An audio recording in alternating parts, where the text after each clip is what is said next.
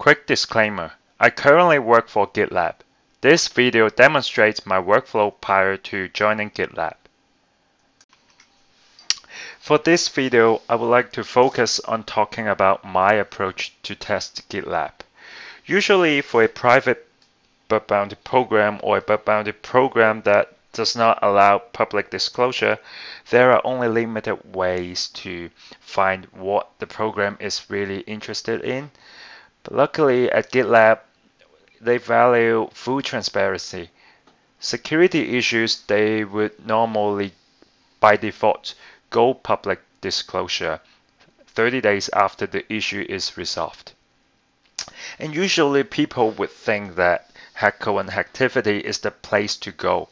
But actually, there is a better place to go. Let's look at this.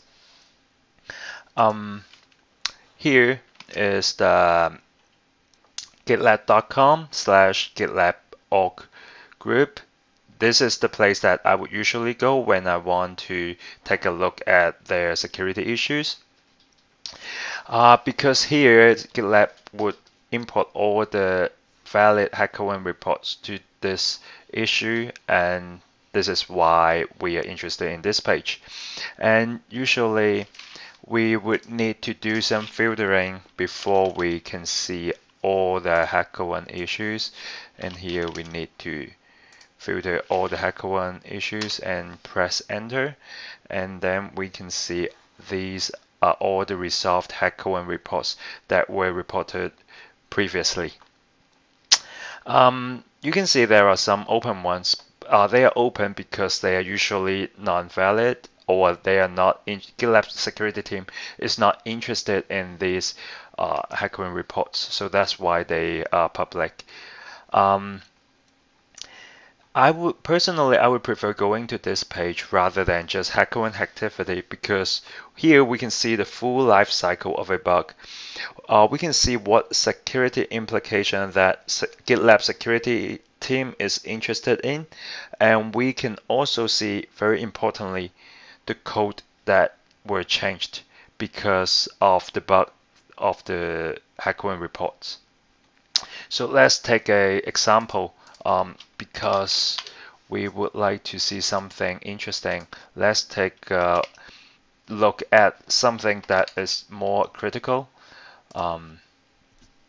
Press enter. S1 here, it means that, so there are a few labels that could help you better filter the issues on gitlab.com. If you want to see just the critical ones that are meant to be fixed within 48 hours, then you should apply the label S1 to see it. So here we can take a look at this one, RCE. Clearly this is very critical. Here we can see that reporter has reported a path traversal bug to GitLab and blah blah blah. You can read this by yourself. The reason that I like to read this rather than just reading them on HackerOne is that, see, sometimes the HackerOne report is not published yet.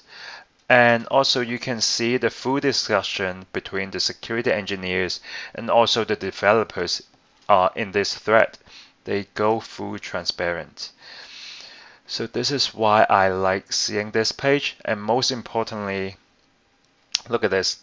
Here they have this one useful feature called related merge requests. Here we can see that this is the exact code change that were implemented because of this report. As a bug hunter, we can just go directly to the changes tab and see what was changed because of this bug. Because potentially by reading these code changes, we can find bypass to this whole situation, and then we can score another critical on GitLab. And this has happened before on me, and this has happened before, and this is the bug that happened. So here you can see Yobert reported a bug that you can read and poison cache for all other reports. And here's other steps that he can do a path traversal by introducing the dot dot slash. And you can see the merge requests that were implemented by clicking these links. Actually, these links are protected, but I can see them on another place. You just need to do some Googling, then you can find it. So after reading the code changes, I realized that you can actually bypass the fix by just not providing the dot dot slash here, but instead you can just put them in the variable, then you can bypass the whole fix. So here you can read more by going to this report, but the point here is that if you know where to look, then you can use this place to find your next critical on GitLab. And this is all, and I hope you got something out of this. Thank you for watching.